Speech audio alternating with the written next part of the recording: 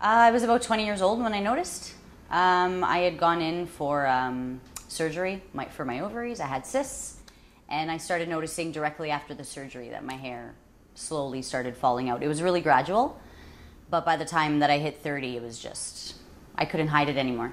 I was just losing my hair, and over time I recognized, I said, holy mackerel, this is really thin. And I got to the situation where, you wake up one day and you don't like what you see.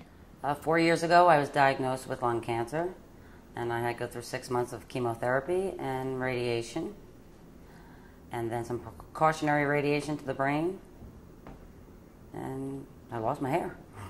You feel like less of a woman.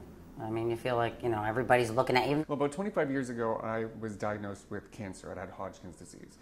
And it's funny, the chemotherapy didn't cause me to lose my hair. I was like 1 in 10,000, but the radiation messed up my thyroid.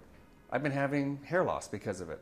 And it just got to the point where I just couldn't take it anymore. I wanted something that was completely permanent, that I didn't have to unclip, that I didn't need to remove. And then when I saw it on some other people, which they allowed me to see, I said, well, let's try this. It looks great. I was done with the on and off, on and off. I just wanted something to feel like a woman again and not have to deal with that every day. When I saw the CNC and I looked more into it and I really investigated it, I said, okay, this is something worth trying. The CNC system is an advanced technology that utilizes 3D mapping. We can actually replicate the area of hair loss so it looks like a second skin. There's actually 39 steps to designing a CNC system. We take specific measurements or details on the client's hair loss condition, scalp color, hair texture, density, the client's hair length, how they want to wear their hairstyle, the ultimate end result.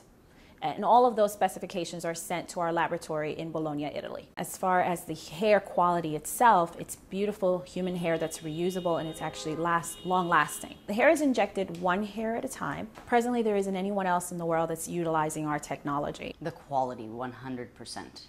It looks better than my real hair would have looked. It gave me control, it gave me happiness, it gave me confidence, everything. It was unquestionably a great look. When she put it on my head, I just felt like a new person. I just walk different, talk different, more confidence. It's a second skin with hair. So you just live your life like, nothing happened. I like the way I look with it on.